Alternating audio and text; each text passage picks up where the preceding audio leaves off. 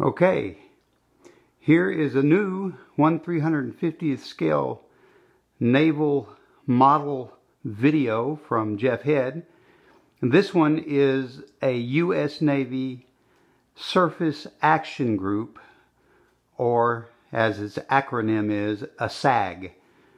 A SAG is a group of surface action or surface combatants that can be sent in harm's way, either to show the flag, but mainly to make a statement about naval warfare wherever needed, or to go and fight.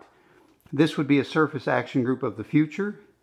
It includes 2 FFGX frigates that are being designed and will be decided on this year between 4 or 5 offerings. I expect this offering, which is the Lockheed Martin FFGX offering, to win the competition.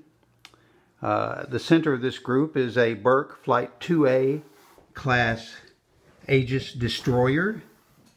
And then we have 2 upgraded littoral combat ships, or perhaps even the FF class of 20 vessels that are being planned. But I put the up-armed littoral combat ships, but 1 Freedom class and 1 Independence class, that have been upgraded with new missiles and the new sensors and weapons. As you can see, one of them is an Independence class that I've added 16 VLS missiles to, as well as the Naval Strike Missiles.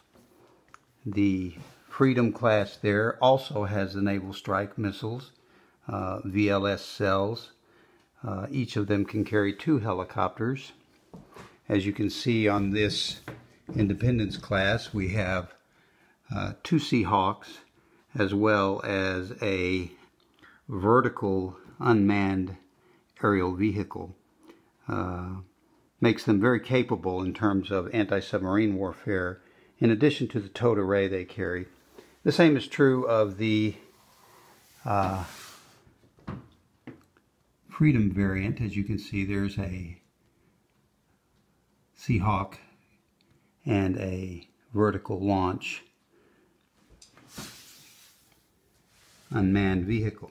And of course, the Burke class with its 96 VLS, its 5-inch gun, its 2 helicopters, towed array sonar, large bow-mounted sonar, as well as its very capable Aegis radars.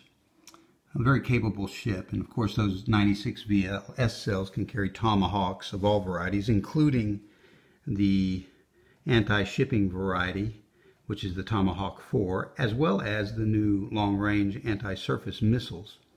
So I expect in a group like this, they would be amply outfitted with anti-shipping missiles, 8 to 16 probably, leaving 80 missiles available for anti-air, of which I would expect 8 to 16 to be Evolved Sea Sparrow missiles, which are mid-range missiles out to 30 to 50 miles, as well as standard missiles, which can go all the way out to the upper atmosphere if necessary. I would expect that they would have 72 ESSMs and then another 40 standard missiles at least.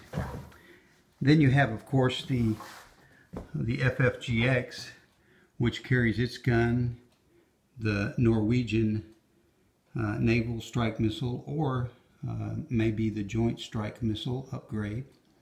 It's 16 VLS cells, which could be upgraded to 32, and I wish they would just go ahead and build them with 32. Would make them very capable.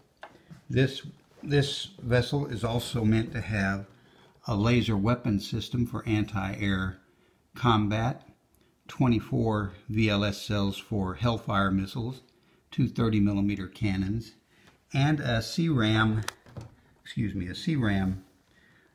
missile launcher for close-in work. Each of them carries 1 mid-size helicopter and one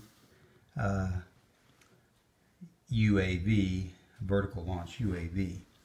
So there you have it, a futuristic surface action group. I've got 5 ships in this group, and they would be a very capable force to reckon with. Other countries that can produce very potent surface action groups, and I will make videos of them as well, are the Chinese, the Russians, the Japanese, the Koreans, and various European groups, the Germans, the Norwegians, the UK, of course, the French, and others.